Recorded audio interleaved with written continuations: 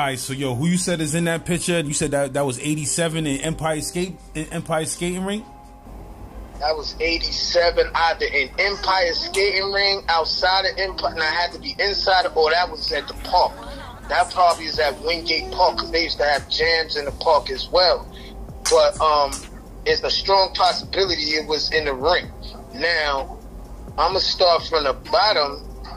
I ain't going to mention where I'm at, but at the bottom, it's my good guy, Indian KB. I got to say Indian KB because, you know, when you say KB, brothers just be running all over the place. Yo, what KB? So that's my boy KB right there. Right on top of him with the Fila hookup on, right on top of him to the left is his criney Lance. Because even though we all was together, everybody had their little pockets on who they really bang with and who, like, they co-defendant was when it's time to go to spots or whatever. So that was Lance Panner right there on the left of him. On the right for him with the front smiling is Riz. That's Get Money Riz right there. Boy, oh boy. That man seen a lot of paper. I seen a lot of paper with that guy. Coming up top on above Riz is VP, right? In the middle is Squig. Squig did have had a bunch of careers in his life. But back in the day, Squig is the one. Squig tried to motherfucking... I met him because he tried to rob me in the arcade game room for a couple of my mans. You know what I'm saying? So I wasn't going for that. So, what you mean he tried to rob you for a couple of your mans on the game? Yeah, you know how you playing the game and niggas come, yo, let me get a man. You be like, nah, and then niggas are dope feeding you out, and then the next nigga jump on the game.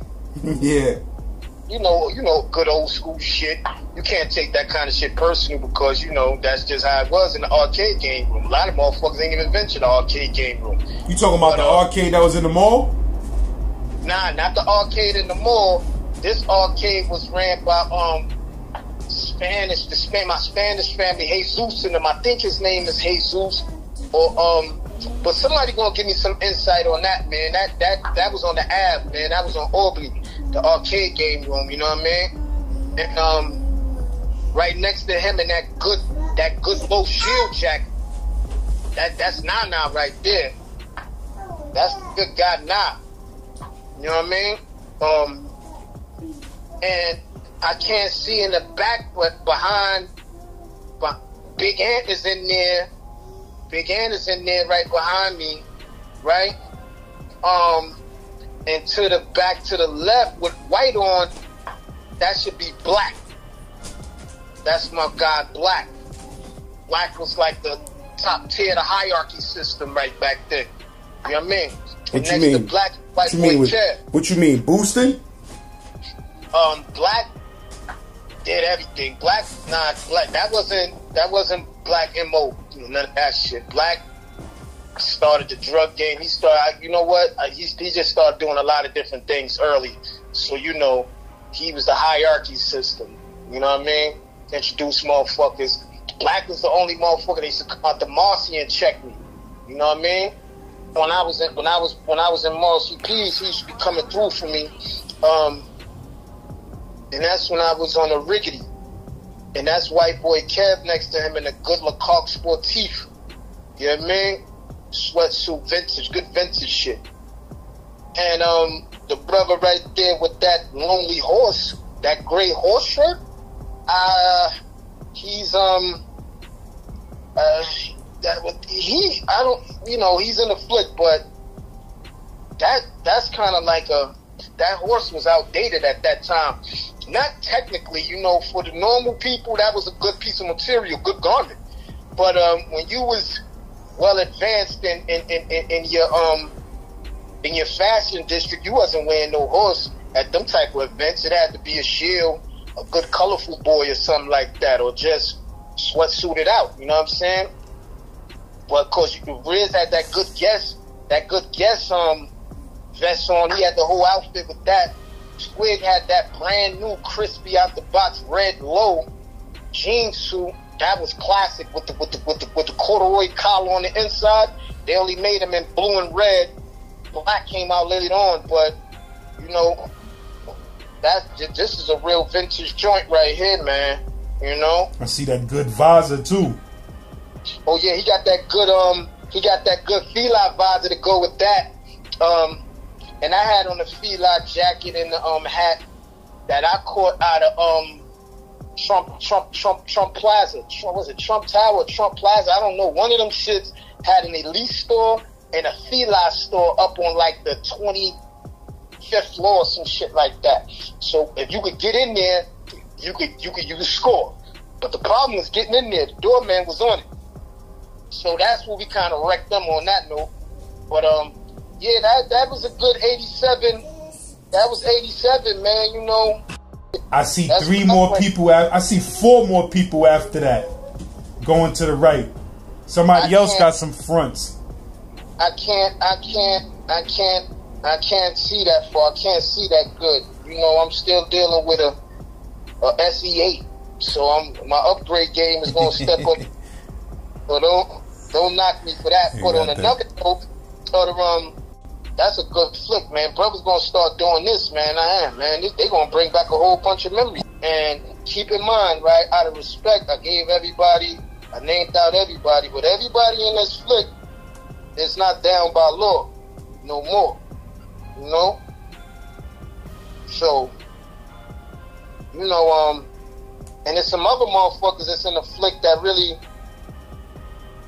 I ain't even gonna mention. Cause you know how shit go. Motherfuckers will be good to the go ahead, and then the switch up game, when shit start changing up, niggas is jumping hurdles, man. So you know, I ain't got nothing bad to say about nobody. I just ain't calling them out, and they ain't got nothing good to say about them.